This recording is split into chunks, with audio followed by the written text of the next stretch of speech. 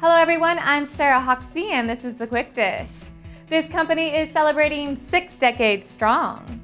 This year, Mastronardi Produce is celebrating its 60th anniversary. Back in the 40s, Grandpa Mastronardi saw a need for greenhouse produce and pioneered the North American greenhouse industry. In 1954, the Mastronardi family founded Mastronardi Produce Ltd, an exclusive greenhouse growing company.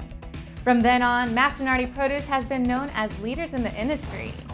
In 1995, Sunset pushed the boundaries of flavor by introducing a European tomato.